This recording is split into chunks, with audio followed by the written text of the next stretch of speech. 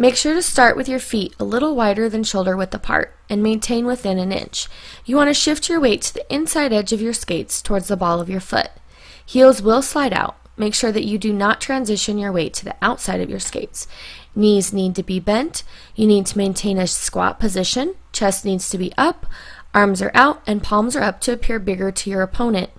Also, grippier wheels do make it harder to snowplow, so keep that in mind and remember, practice makes perfect.